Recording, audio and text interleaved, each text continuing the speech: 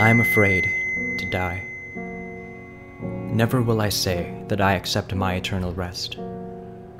Sacrifice everything to live another day. It would be a mistake to believe there's another way. Who I am, what I dream of, the places to which I still want to go no longer matter. I am defined by what I'm afflicted with, the disease that threatens to lay me low. Faith in something greater, accepting that you are part of something more, these are good things. But what's more important is understanding your disease, knowing the science that allows you to fight this medical war. Family, friends, time with those you love, living life.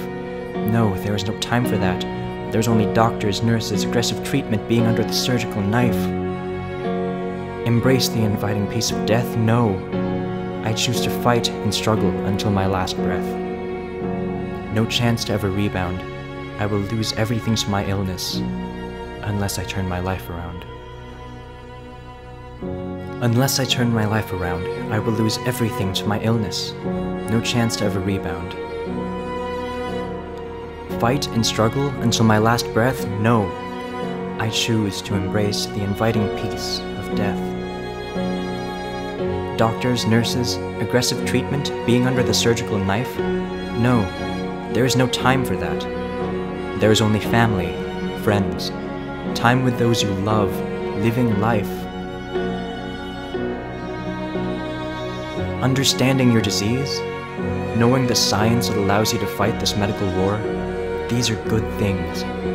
But what's more important is faith in something greater, accepting that you are part of something more. What I am afflicted with, the disease that threatens to lay me low, no longer matter. I am defined by who I am, what I dream of, the places to which I still want to go.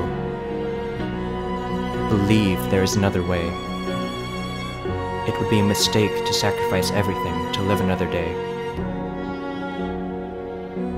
I accept my eternal rest. Never will I say that I am afraid to die.